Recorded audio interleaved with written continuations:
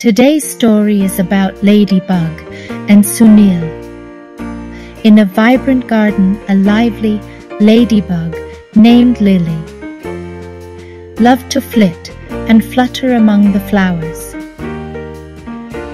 One sunny day she encountered a slow-moving snail named Samson. Intrigued, Lily decided to befriend him. Lily showed Samson the garden's beauty, teaching him to appreciate the smallest details. As they explored, their friendship grew stronger.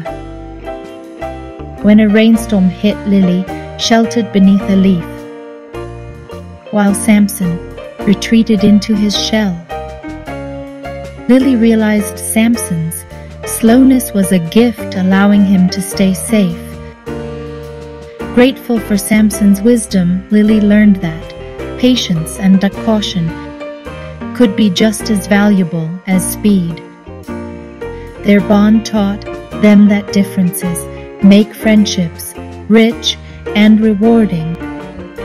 Please like the video and subscribe to the channel, and don't forget to press the bell icon. Take care of yourself. We will meet in next story.